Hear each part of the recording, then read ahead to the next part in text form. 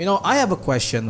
Why did nobody ever talk about this weapon on any guide that I've seen on YouTube? Legit, this is the best 3-star weapon ever that I found while playing Genshin Impact. Now, while we're waiting for the story quest to update, because currently right now I am adventure rank 24 and the acquired rank for me to do the story quest was adventure rank 29. So that's still 5 more levels to go. In the meantime, I got several short videos for you guys that I really want to show you off. One of them is this one. Now, what I'm talking about earlier is this weapon, the fillet blade. Why did nobody ever tell me about this? Nobody talk about this blade.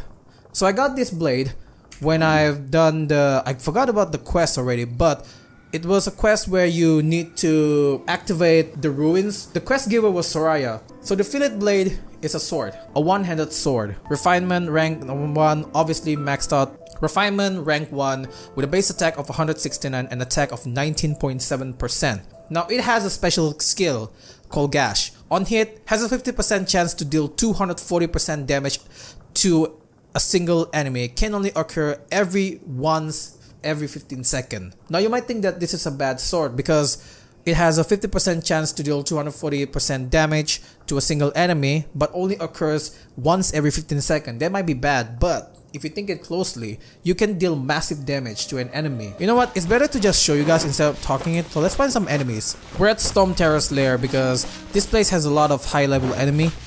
We found some level 33 enemy. Alright, I'm gonna creep up just behind it. And I'm gonna surprise attack and bam!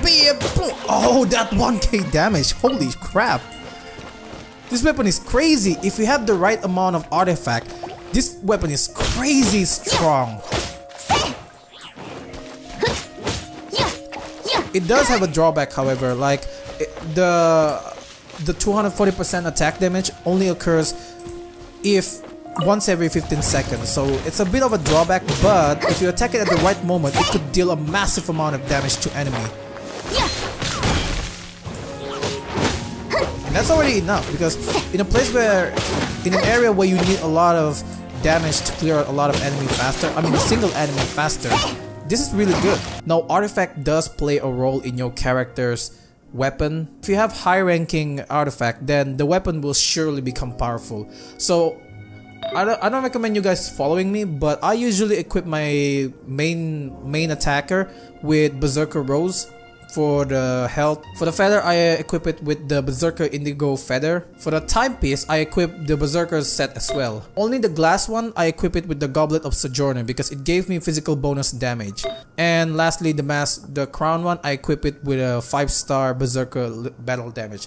But that is what I thought. I don't know what you guys will think about all of this. Let me know what you think about it in the comments below. I would love to see you guys' opinion. But yeah, that is it. I just want to talk about this blade that I just found and so far blow my mind out of it from the 4-star weapon that I've got. That is it from me for today. Hope you guys enjoy your day. Stay awesome.